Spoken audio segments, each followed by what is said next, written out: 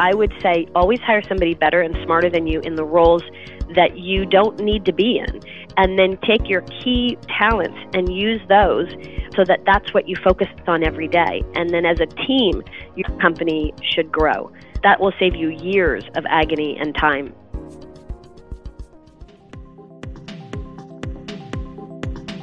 Welcome to the In Factor, conversations about how great entrepreneurs started, stumbled, and succeeded. I'm Rebecca White, and our next guest is Amber Kelleher-Andrews, an internationally renowned relationship expert, professional matchmaker, TV personality, film producer, and philanthropy enthusiast. She is the CEO of global matchmaking firm Kelleher International. Founded in 1984, Kelleher International continues to set the gold standard today for upscale personalized matchmaking in a billion-dollar industry. In today's interview, Amber talks about what it was like to start a business with her mother more than 30 years ago and gives us a sneak peek into what it's like to be a successful entrepreneur in the love business. Please enjoy this interview with Amber Kelleher-Andrews. Amber, thank you for joining us today on In Factor. I'm really excited to have the chance to talk with you. Thank you so much. It's a pleasure to be with you today. Good. Well, tell us a little bit about your business and, what led you and your mom into the love industry. Well, I love calling it the love industry. I'm glad that you said that, because what better industry to be in than love? And my mother, who is still the founder and works every day with me, she's my boss. She started this company and came up with the concept of matchmaking before it was commercially known. And this goes back to the 80s. So we've been a matchmaking firm for 33 years. And when she started the idea of matchmaking, you have to remember, we take so many things for granted, but there were no computers sitting on desks. Cell phones were quite a ways away in terms of, actually holding a phone that you could physically use, let alone that be a computer and a dating service on your phone. Right. So when she came up with the idea, it was really in the future. And she knew that there would be a need for people, most importantly with high net earners that have a lot of discretion, that want to be kept confidential, that have, I would say, the need to be discreet in terms of their net worth. And so from celebrities to entrepreneurs, there are people that aren't comfortable with going online now. So her idea 33 years ago really is in play today as we speak, because not everybody wants to be on Bumble and on Tinder, right? So it's a fabulous business to be in, and it's definitely a niche industry. So your mom started Kelleher International, and were there any other matchmaking businesses out there at that time? No, the closest thing that there was a company called Great Expectations. And I remember Saturday Night Live used to make a joke as lower expectations, or some funny skit about it. And what they did, they were really smart. They would send mailers out, and you would open up your mail and it would say Great Expectations, and, come down to our office and look through videos of singles in your community and choose who you want to meet. So this is really the beginning of the dating services. And my mother, Jill Kelleher, was asked to be a photographer at Great Expectations. So now you can kind of see where this all started. So she was a photographer. She grew up in the film industry, had a great eye behind the camera and beautiful in front of the camera, but very, very good behind the camera, and was known for taking photographs of actors and models in the San Francisco Bay Area for many years. And when Great Expectations opened up in Sausalito, they needed a photographer to take pictures of all of the single people that they envisioned having photographs in the books of their library. So there's my mother, Jill, taking pictures of people as they're joining, kind of like a membership to a gym. They join the club, they go in, and instead of working out on the machines, they'd go in and open up books and look at people and then circle the number of the individual that they wanted to meet, bring it up to the front desk and say, I'm member number 205 and I'm interested in meeting number 206. And my mother was the one responsible for all those photographs. So in her taking pictures, she discovered that there was a better way to match people, like to actually be the go-between, because she would take a photograph of a woman and then a couple weeks later take a photograph of a man, and she'd know that they were a match because she spent the afternoon with them, but she wasn't confident that they would pick each other out in the photo book. So she started matching people, and then she realized, well, wait a minute, not everybody at the time, there wasn't Google, but at least known. So where does the owner of IBM, where does the owner of Sears, where do the big people go to find a match? Because they're not going to walk through Great Expectations and go to the library with kind of the riffraff of the single scene. Right. So she came to me when I was about 12 years old, and she said, I have an idea, and I think I want to match people that can't come into these dating services. And that was the creation of Kelleher back in the 80s. That's great. So you were 12 years old when she started this. And when did you join her? You mentioned that this is your dream job. Is this what you wanted to do, work with her from age 12 on? I started at 14. And let's don't tell anybody in the child labor law area, right? I know. What I did is I would look through all of the people that she would send her mailers to, because again, there was only one way to really reach people. And so she had me overlook all of the what we call leads today, and I would choose the people that I thought she should speak to. And so she had me involved in the idea of almost like a search firm. I was a recruiter, I guess you could say, and I would find the people. And by the time I was 16, was able to legally work, I would start setting those appointments. I was on the phone setting the appointments with the individuals to come in and to meet with my mother. And then 5 years after that, when I was 21, I went down to LA because I was following in my mother's previous footsteps of the film and entertainment world. I didn't know that I wanted to do matchmaking because it hadn't really formed yet. She was doing dinner parties, and she was meeting with people, and she was matching them, but it hadn't quite formed yet. And it wasn't until I went to Los Angeles and I was in the film business that I would get calls from my mother weekly and watched how this grew. She would call me and say, I signed up my first client. And the next thing you know, she'd say, I matched my first client, and they're already in love. And I did it on 2 matches. And then she'd say, I signed up my next client. So she would bring me through the process. I've learned everything from my mom, everything from how to start a business to how to run a business to how to buy a house. I mean, this is for entrepreneurs.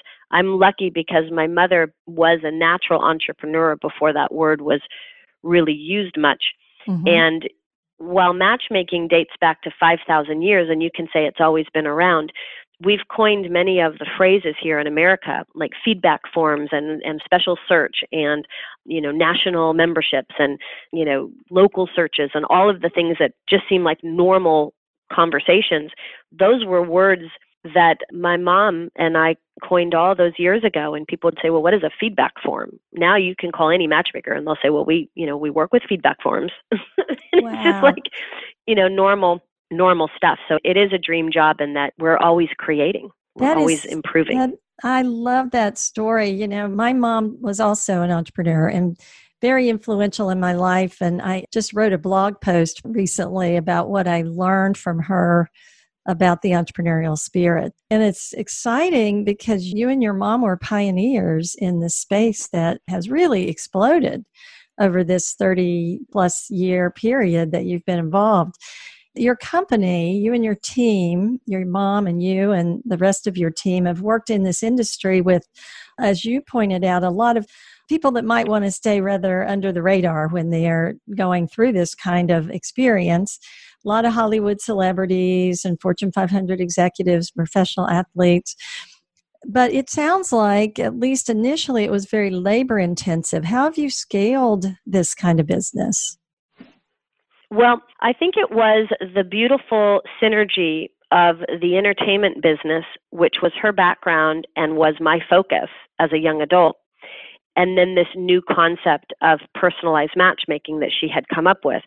So while I was in Los Angeles in my young 20s, I was working with producers. I was working with celebrities. I was on both sides of the camera. I worked for Roland Joffe of The Killing Fields, for the late Tony Scott from Top Gun and all the great movies that Tony Scott did. And I was very close with Roman Coppola and would hang out with him at his father's house, which was, of course, Francis Ford Coppola.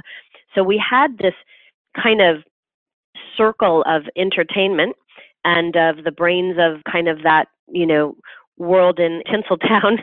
And so when my mom got things going in the San Francisco Bay Area, it dawned on her that it would be so easy if her daughter, Amber, who was now an adult, could run the so-called LA office. So she asked me to get involved, and it was really just, honestly, Rebecca, to answer the phones and to set appointments, which, of course, I had already done when I was 14 years old, back when she first started. So it was more like, hey, Amber, while you're in the film and entertainment business, instead of working at a restaurant, because most people have to have a real job when you're in the entertainment business, why don't you work for your mom? Answer the phone, set appointments. And she was going to fly down to LA and to meet with the individual and then match them and bring them under her wing. But what we didn't know is that the moment that I spoke to the person on the phone, I took interest in who they were. So I said, Mom, don't fly down. That's silly. I'll go meet them. And then I would meet them and I'd be fascinated by their life, and unbelievable that they could be single. And how is this even possible? They're amazing. So my next thing was, well, Mom, don't worry, I'll match them. I've got ideas. I want to work with this person. So it became more of a dual office. So then there was Jill's office in San Francisco and Amber's office in LA. And it worked out great, except for the fact that I was no longer in the entertainment business.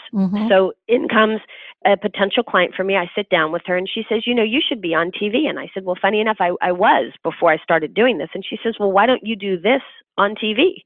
And I said, how would that work? How would a matchmaker be on TV? And she said, I have a feeling everybody's going to want to hear this story.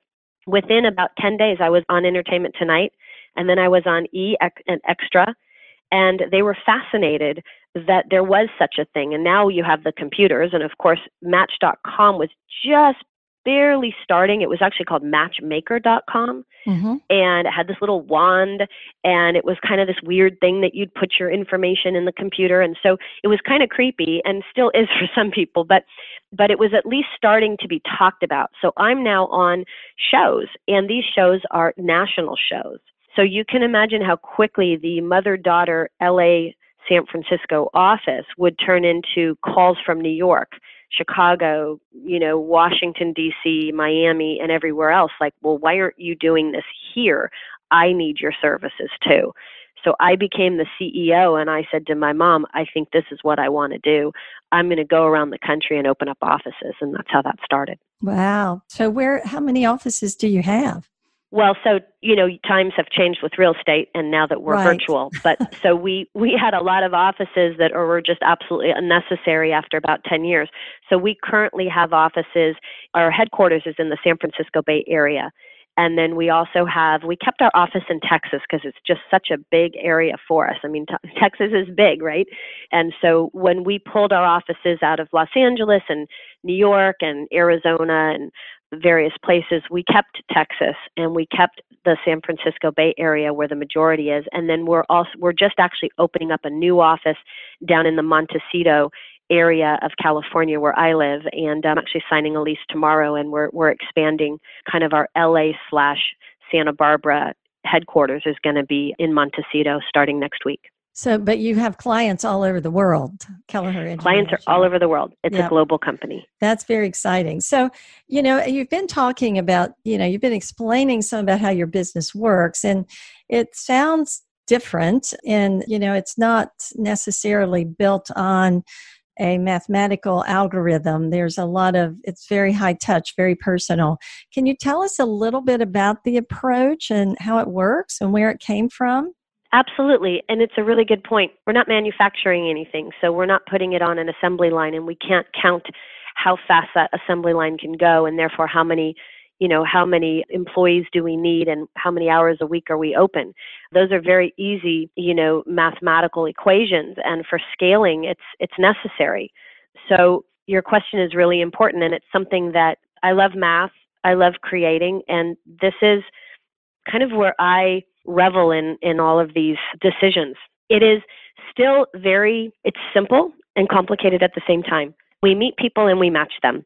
It's not rocket science. It's very simple. However, the way in which we match is important, and the people that we match really speaks to our brand. So while there are a lot of matchmaking companies in the world, and there should continue to be, and they should always improve and get better, the hardest thing for people to crack is the caliber of the individuals that they represent, because there's just not a lot of trust anymore. And there's not a lot of experience because people, they think that they can make money in this industry and they think, oh my goodness, there's matchmakers that are charging $10,000, $100,000. How is this possible? I want to do this. And when they see that somebody from my company will take a check from some individual with a massive amount of money and come back into the company, that person that's holding that check thinks for a second, well, if I did this for myself, I could have this money. And trust me, they've tried. The problem is that they're responsible for that individual for the next year or two. And that individual has very high expectations if they paid that money. So how is it that you're going to go out and find matches for that person over and over and over again for 2 years and then be responsible for the next person and the next person and the next person? And suddenly you're not sleeping at night. And the next thing you know, you've gotten yourself into trouble. And I've seen this happen with so many people. Where people trust us because we've been around for so long, we've built up a reputation and we've built up a network and we are a community. And for somebody to come into this community, they are now just enhancing the community that already exists. So to go back to how do we do it, it's taken years and years and decades to build the most valuable community in the world of single people. And it is not something that you can do overnight. But if you want to be a matchmaker for a small group of people, you really have to figure out the skills of listening. You need to take on someone that you believe you can match, that you feel you can find an individual for that person, and listen to what it is that they're asking for. Because sometimes your idea of a match for them isn't necessarily what they're asking for. And you have to be careful. People ask for things that maybe aren't the best for them, but they want to trust that you understand that they're still in charge of their own life. So it's a delicate balance. And the way that we do it is we hire coaches that have background in they have PhDs, they have masters, they're life coaches. We also have, like I said, the huge network in which to work with. We've pumped a lot of time and energy into our software so that our community of over 93,000 people can be pulled up rather quickly based on algorithms. So we're going to use the algorithms to pull people that are a certain age range and a certain demographic in a certain location. And at that point, we have skilled individuals that are somewhat recruiting and looking at values, looking at morals, looking at education, looking at where they want to be in their life, so that we're not just doing what you would call a spaghetti match. So it's a very simple concept, but it's very complicated behind the scenes. And that's why people trust us, because we've been doing it for so long, we really know what we're doing. You know, this is fascinating. It brings a lot of thought to mind for me. First of all, this is, like you said, it's taken years to build this network, which is incredibly valuable for your business and what you do. A network like that is also how entrepreneurs in general get things done. Having a trusted group of people that you can connect with and work with. But it's fascinating the way that this has evolved over the years. As you pointed out, it's not something that happens very quickly. And, I can speak probably for a lot of people. I've had a few forays into trying to match people and it hasn't worked out. So I know the ideas sound simple, but there's a lot of complexity in understanding what works and what doesn't. And I'm just fascinated by this.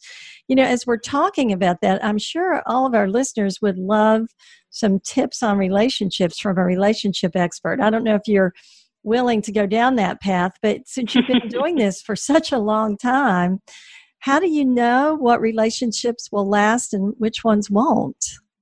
Well, I think that when you see people people that are together as a couple, right? You're asking, how do you know that relationship is going to last? Is that what your question is? Yeah. Well, for example, I think a lot of us have probably tried to match up people we knew thinking that it sounded good and then it bombed. And, you're in the business of matching people, but that match needs to last a while. Otherwise, people are pretty dissatisfied down the road. So, absolutely. I see this as kind of a two-prong effect. One is that if you're good at this, you have intuition. And the intuition is really important because I can absolutely know that somebody is a match for someone. And I haven't even looked at their profile. And I don't even know if they have anything in common, but I know that they're a match. Now that's intuition. And I can say, I know I just met your husband, or I know I just met your wife. And, they'll come back to me and say, how did you know that? And it's just a feeling. So that exists. And we don't want to underplay that, because I think that that's also why my mother and I have been able to be more successful in this industry, because we are very intuitive and we don't ignore that. And we try to lead with it as much as we can, because it's a talent in itself. Wherever it comes from, I don't know, but it exists and it's real. The way in which we structure our company, because you can't go and hire people based on some, crazy elusive talent that's not tangible. What we do is this brings in that feedback form. It's, if you think of a puzzle, if you just throw all the pieces of, let's say there's even 20 pieces, we'll do a simple puzzle. 20 pieces, you can kind of get an idea of what it might be. Maybe it's of the ocean, maybe it's of a city, buildings, but you don't really know what you're looking at yet until you start putting the pieces together. And so the way in which matchmaking works, at Kelleher at least, and I think just in general for people, but because again, we have a system and a rhythm and it's, tried and true. Each time we speak with the client, whether it's talking about somebody that they met on their own, talking about a past relationship, or more importantly, talking about the match that we just introduced them to, depending upon how much they're willing to share of their opinion of that person and of their first opinion of them and how it was left and where it's going to go. These are all pieces to that puzzle. Mm-hmm. So every time we're getting information, we're turning over a piece and we're fitting it into the actual puzzle itself. Now, sometimes it takes one match and we learn so much that we can see exactly what we want. Other times we're getting little tiny pieces from somebody and it's more one of those 1,000-piece puzzles where you're like, oh my God, I've been working on this for days and I have no idea what I'm even looking at.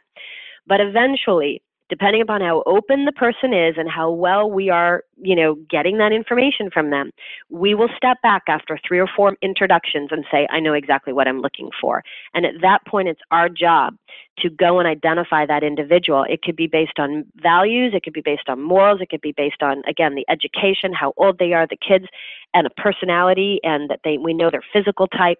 These are all keys, right? But there's many more things behind that. Some people don't want exactly, you think, 2 people are in the medical field, that's perfect. But guess what? They come home, they don't want to talk about medicine. They want to talk about something entirely different. Mm-hmm. So there's many different pieces to this puzzle, and it's different for every single individual that comes in. And that's how it works. Eventually, you know what you're looking for.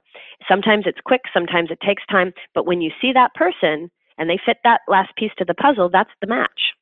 That makes so much sense. You've become relationship coaches as well as matchmakers, and it makes, I'm sure, a lot of people come out of working with you much better partners than they might have been otherwise. So it's fascinating. Yeah, it's a journey within, for sure. Yeah. So Amber, we are talking right now about 6 or 7 weeks into the U.S. response to the COVID-19 pandemic. There's been a lot of challenges, from personal challenges of not being able to be sometimes with our loved ones to lots of business challenges. A lot of people are struggling right now. A lot of companies there are business opportunities, but there are also companies that are having to really rethink their business. What kind of changes have you had to make in your business in response to this? And on a secondary level, what do you expect for relationships in the next months and perhaps years as we have to deal with our fears and all the other challenges associated with this pandemic? Yes. 2 big questions, I know. 2 huge questions. So we'll start with the COVID-19, because when listeners hear this years down the line, they're going to be like, oh yeah, that's that weird virus that happened for 6 or 7 months that changed the world. Aside from all of the horrible, health concerns and the people that have passed and all of the obvious sadness that comes with anybody that has been affected by this, we're going to turn off that station and focus on entrepreneurialism for the sake of this podcast. This is the most incredible opportunity for any business owner, because it is a chance to refresh and renew and start over. And if anybody that listens to this has a company that hasn't taken advantage of this amazing opportunity, then they are missing a chance of a lifetime. This is the time to step back and rethink everything, because if you have a car at the top of a hill and that car starts momentum, by the time you're halfway down the hill, it's very hard to stop that car. And that's what a business is. Once a business gets going and it's good and it has nothing in its way, it becomes a very fast-moving machine. And how often can you stop and turn that car? You can't turn that car. It's going to flip. But we now have had this amazing buffer to come in and somehow slow that car down. And for some people, it's still running. But even if it's running, the chances now you can turn that car and you can make a change. And that's what we're doing at Kelleher. We're the top matchmaking firm in the world, but we're seeing this, as you mentioned, trailblazers. It's our obligation and our responsibility to change the way we do business, because people follow us as examples. They come to us, they're trained against us. The competitors call us to figure out how we're doing business. And I talk to people that have worked for other matchmaking firms that are looking for jobs, and they'll, maybe answer an ad for us. And they'll say, I was trained on your company, even though I was working for another company. And so what we're doing now specifically just to get through the COVID, because we are a face-to-face in-person matchmaking firm. So imagine our horror when we woke up and went, oh my God, people can't meet. Right. What do we do? But I never had any fear. I was just like, okay, we just changed the way we do business. So, just like a Zoom call, we are matching people virtually. But you have to understand, these are really interesting people. So they're so creative. And some feedback that I've gotten is a gentleman will send a bottle of really beautiful wine or champagne to his date that we've matched him with. And they meet that evening and they open up the same bottle of wine together, or they open up a bottle of champagne together, but they're both drinking from the same bottle because he has one and he has sent her one. Mm-hmm. I've had couples meet over the same meal. So they'll both order from DoorDash or Uber Eats, and they'll get the same meal from the same restaurant, and they'll share dinner together. I had a woman who lives in Sun Valley, Idaho, and it was snowing just a couple weeks ago. And her match that we matched her with here in California put on a ski parka and some goggles, and they had their virtual date together in the snow. These people are interesting. They're not going to just have some sort of bobblehead on a Zoom. They've got the lighting right. They know what's behind them in the background, and we're coaching people also. So what we did as a company is we rolled out a virtual dating platform. We contact our client first. We set them up for success. We look to see what the lighting is like, where their head is and their body in relation to the screen, what is behind them. We tell them how to turn off their notifications. We explain to them that this is the time, that it's only a half an hour meeting, and that if they like the individual, that they can then set up a second call, because we don't want people just, rambling on for hours, and maybe the one person wants to get off, but you can't really because you're on the screen. So we consider all of these things. And I have to tell you, Rebecca, I feel like we've been maybe doing this wrong all these years, because this virtual matching has been so successful that every single person that's meeting is excited about their second and third and fourth match. And when they met in person, they weren't having that same excitement and reaction to see each other a second time. And so we as a company, took this in, started asking questions. Why do we think this is happening? And the feedback has been that the noise of the traffic, the rushing to get to a dinner, kids, scheduling, hair, makeup, the noise of the restaurant, the waiter interruption, and all of that is a distraction with the individual that you're trying to meet for the first time in an authentic way. And virtual matching now, you can, just like you and I have our undivided attention, that's how these dates are happening. And so they're seeing the incredible match that is in front of them. And even though we always knew that was the case, because we're the facilitator, they sometimes missed it. And now they're seeing it. So this is an exciting time for us as a company, and we will continue to keep this moving forward. But we've also redesigned many other things in our company, like I said. So it's an opportunity to start new and to change. So we're changing executives, we're changing our matchmaking, we're changing our training, we're changing our sales funnel, we're changing our advertising. Everything is being changed while the world is on pause. Yeah. Who knew? And I think there are a lot of companies, I know I'm in the education space, and we're finding that there were things we could do that we weren't doing yet that really were, like you're pointing out, that really were much better accomplished using some technology. So I think it's really accelerated the use of some things. And it's interesting how you all found that same thing in your company. What do you expect for relationships going forward? Any quick words of wisdom on that? I need to change the way we are prepared, because I believe that while we've had this wonderful niche and we've been an alternative or the next step for people that graduate from the Tinders and the Match.coms and actually want to meet somebody seriously, we've always been that go-to brand. I have a feeling now people, they can't meet in bars, they can't meet in movie theaters, they can't meet at concerts. And meeting strangers online right now is just really scary with this concern of diseases in the future, even when the virus opens up. Mm-hmm. So I have a feeling that our brand is going to be in such need because, see, we vet our clients. Mm-hmm. And we know that we used to vet them so that you don't end up with a married man or a serial killer, right? People were like, yeah, it's a beautiful woman. She goes on Tinder or online and she's stalked by creeps. Sure. She comes to a matchmaking service and we are her shield, which is why our KI logo is with a shield. Like, we are going to protect our clients, right? So online, people don't have that. And now with the whole virus, it's like, ooh, do I want to kiss this guy? I don't even know who he is. And so there is really, I feel bad for the dating sites out there right now and for the restaurants and all the ways in which people used to organically meet. I'm excited about what that means for our industry, but I also am working very hard to make sure that we're prepared for it. I mean, we had the largest month in April that I've ever seen in our books. So I think we're just touching the iceberg of what's to come, because wouldn't you want somebody to vet the person that you're going to be meeting? Sure. Even more so now. So that's my thought. I mean, I could be wrong, but I don't see it really being as easy to meet people dating sites and dating apps anymore. I think they're going to seem kind of careless. Mm-hmm. Yeah, that makes a lot of sense. Amber, you've been very busy building this company with your mom, but you've also found a lot of time. I'm going to switch gears a little bit. You've also found a lot of time to be involved in a lot of philanthropic pursuits. I know you've hosted a charity event with Sir Richard Branson, big name we all know.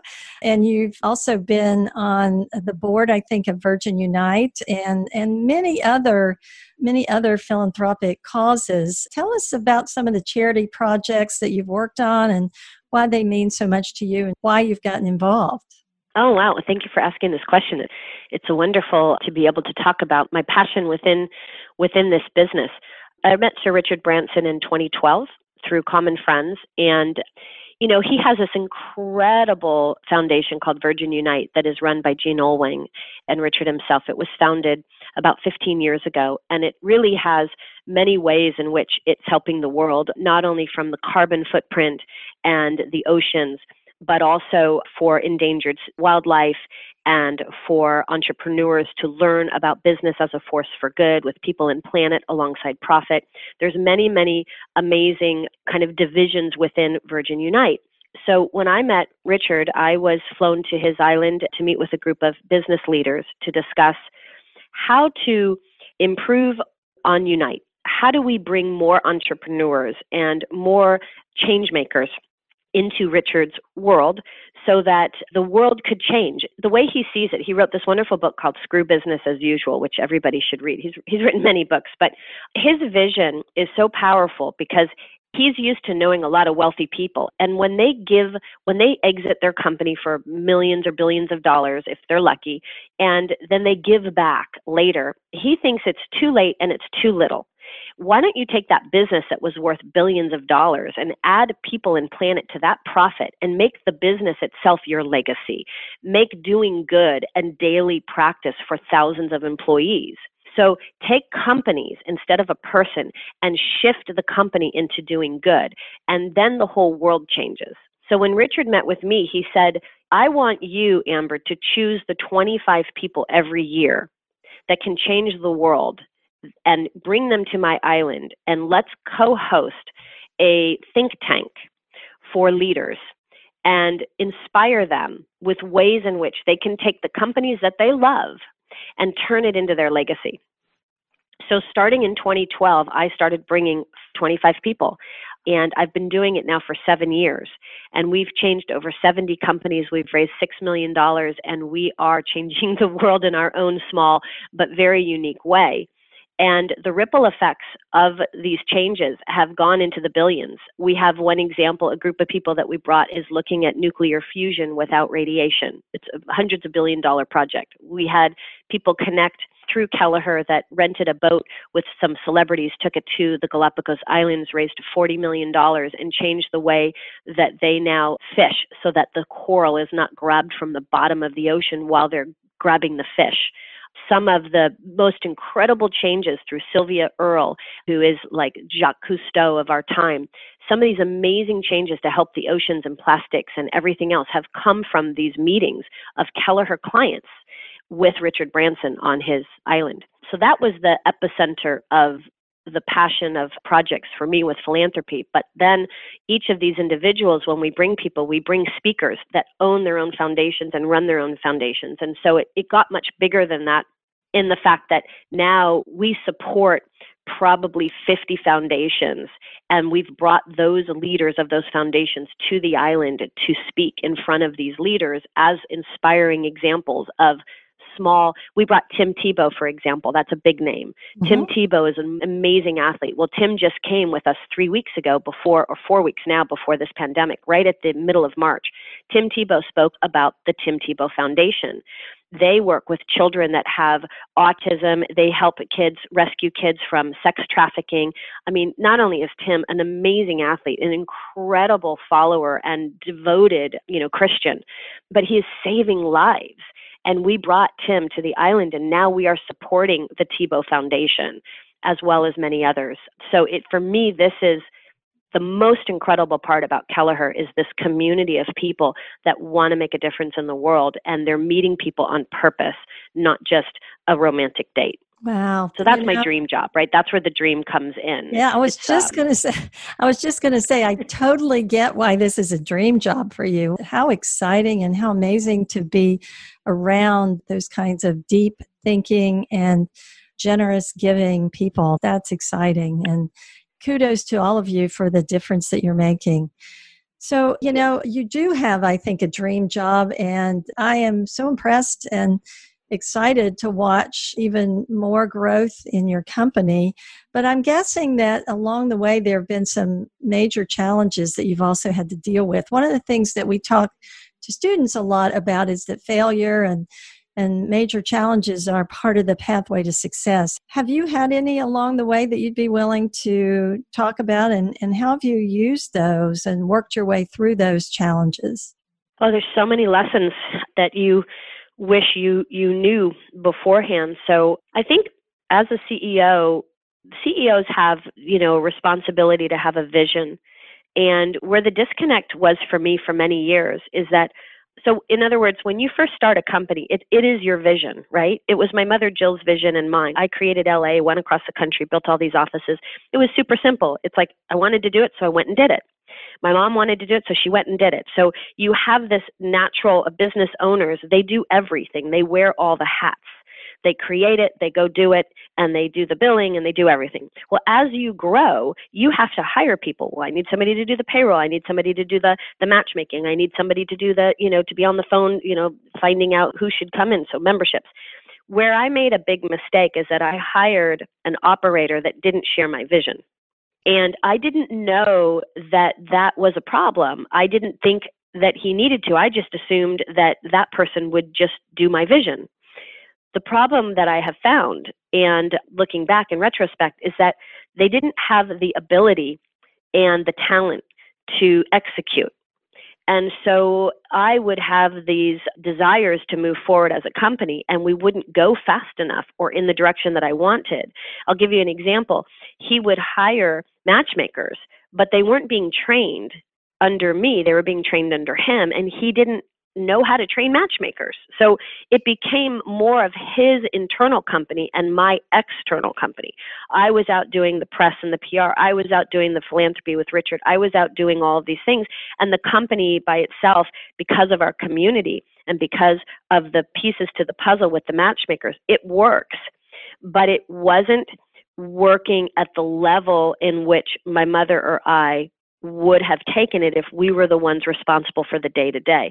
So I would say, as every business owner, when you need to take that amazing, incredible, successful leap of, I need to now replace myself and make myself useful in what I'm best in and put all those other tasks in the hands of others, make sure that you hire somebody better than you in whatever role you're putting them in.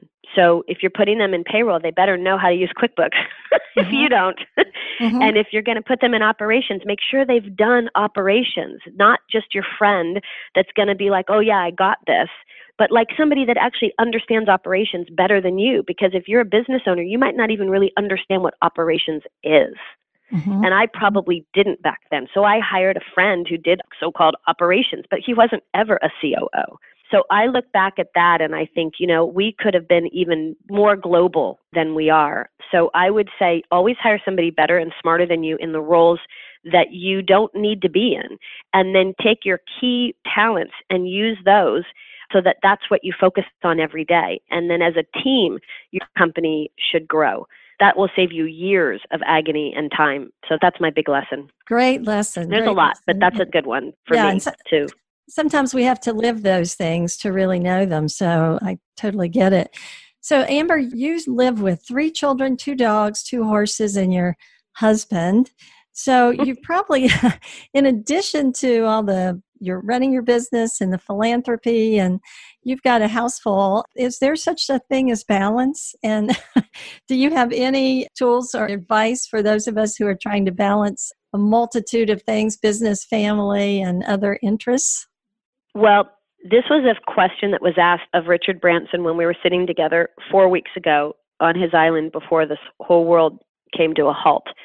And somebody asked him the same question. They said, Richard, you own 3/4 of the world. And everybody laughed. And they said, you have children, you have grandchildren, you have a wife. How do you know what to focus on every day when you get up? Do you focus on your family? Do you focus on your business? And he had the same answer that I had, which is why I can bring him into this, because I think it's more interesting. How does Richard do it, right? He starts with himself every single morning. He wakes up. If he wants to go play tennis, he plays tennis. He has his cup of green tea. He reads the paper. He has somebody checking all of his stuff. And around 11 or 12, he strolls into work. And, he has a team that gives him, he's much more fortunate than the rest of us, what his priorities are. But it rang true to me. And I didn't learn this until a couple of years ago because I did do too much and I burnt myself out and then I got kind of sick from it. So I had to take a step back and think to myself, I guess I can't be everywhere all the time. I can't be the mom at the PTA meetings and doing their homework and also doing their laundry and cooking for them and running a business and taking care of my clients and my staff and then doing philanthropy. And it was way too much. And I think I was able to maintain it because I'm an Aries and I naturally have a lot of energy, which I'm sure you can hear in my voice. And I loved it, but you still have to take downtime. So I'm similar to Richard in that I wake up in the morning, I make sure I get my 8 hours of sleep. If I need more, I take more. I look at what time I go to bed at night, and I know then what time I'm going to get up in the morning. And after that, I have my tea. I lay out in the sun for a few minutes because it's sunny in California. I get some little bit of, that vitamin D in the morning, which is safe. And, I read through some of my emails, might talk to my mom, see how she's doing. I stroll in for breakfast. I might go on a brisk walk. And around 11, my day begins. And, I'm smarter now. I prioritize it. I have somebody in my email box.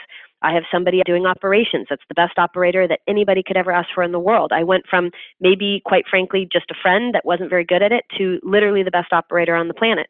So, I prioritize my time and I make sure that my evenings and my late afternoons are for my family. So I check in with my kids. Everybody's homeschooled now. Maybe we'll go for a walk on the beach at sunset. We have dinner together and I'm with them through the evening. We might watch a movie or I'm with my husband and then my day starts again. So in the past, I didn't take that time for myself and I'd lie in bed at night as a mom, which I'm sure, anybody can relate to. That's a business woman and a mom. And you lie in bed and you go, well, I did 5,000 things today, but I didn't do anything for myself. But you think, well, I'm a mom. I'm not really supposed to. It's about the kids. It's about my husband. It's about, the animals. And it doesn't work that way. People get sick. And I did. And so now I start my morning with what do I need? And then the afternoon is what do I need to do for my company? And then the late afternoon and evening is all about family and connection. Great advice. Great advice. Well, I appreciate so much. I love this conversation. I've learned a lot and I'm so impressed with all that you've done. And I totally agree as someone who's been there, done that, and continues to sometimes overdo. It's really important to prioritize ourselves. So thank you for that. I have one last question I'd like to ask you before we leave. I'd like to ask everyone on the show this question. If there was one piece of advice, you've given us some great takeaways already, but if there was one piece of advice that you could share with our listeners, either that someone gave you or that you've learned along the way, what would it be? I would say that when you're coming out of school and you've been taught how to run a business, you've got your MBA or you understand now you're ready to go in. There's a thing that people do naturally where they write down what they want and they have this whole idea, right? And they sketch it out. And that's great because there needs to be a plan. But my advice would be, instead of separating yourself from that plan that sits on the table, or that idea that sits on the table that's, sometimes it's on a napkin at a restaurant. You got this idea, right?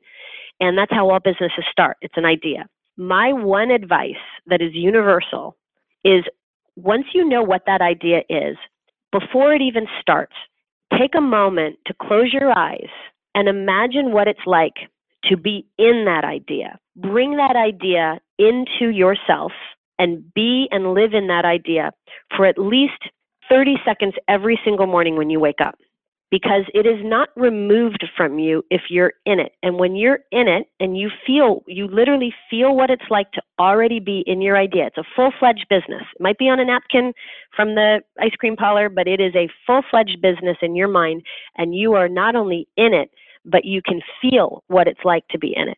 And if you can do that every single day, I guarantee that that idea on that napkin will become a reality, and a lot faster than if you always put it on paper and have a barrier between who you are and what that is on that piece of paper. You have to bring them together, and that's my one advice, because that will expedite the process and you will find yourself in that business sooner. Great advice. Thank you so much, Amber. Where can our listeners find out about Kelleher International and perhaps even connect with you? Well, Kelleher is 3 syllables. Sometimes people spell it wrong because it's a hard word, but it's Kelleher, and that's a little bit easier if you think about the spelling. So it's Kelleher, Kelleher, and it's Kelleher-International.com. That would be our website, the matchmaking website. If you want to follow me, I'm Amber_Kelleher on Instagram and on Twitter, Amber_Kelleher. But you can go to, if you want to contact me, just put Amber at Kelleher-International.com, just like our website. And that'll be an email that comes to me. And I won't get to it before 11 in the morning, but I'll see it after I have my cup of tea and my walk. And I'd love to hear from anyone and give them more advice. I mean, I think what you're doing on this podcast is fantastic and it's needed. And what a better way to learn from those that have already done it. I mean, we think if we could go back and do it again, we would do it even bigger and better. But that's what your listeners, that's their job. Well, thank you so much, Amber, for giving back today and spending a little time sharing your experience. It's been a delight for me and really, really appreciate it. Thank you so much for having me on the show, Rebecca. I really appreciate it. Thank you.